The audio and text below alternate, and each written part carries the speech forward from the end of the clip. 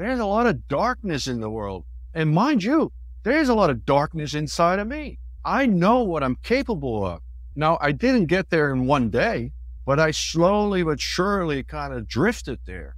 And I justified it in my mind because, this is what everybody does, and this is what you need to do to be successful, and this is how the game is played. And there's all these justifications. This is the masculine mind. This is why the world looks the way it does. And so love and truth came to me actually in a plant ceremony. And I just say, no, it's about truth. And the thing for you, your way out of this is to actually really step into the truth of yourself, the truth of the world, the truth of what you have done, because only in truth can we actually really see things for what they are, right? And now we can be with the things. And then love, the only truth there really is that love is all there is.